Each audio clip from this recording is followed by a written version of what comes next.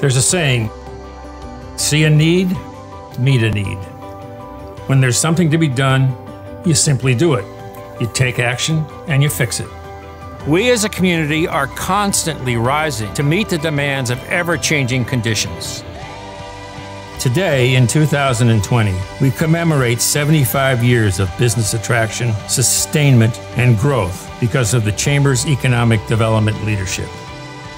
We will continue the legacy of our forefathers and ask you to join us, working towards job creation, talent pipeline development, and improving the economy of Greater Scranton.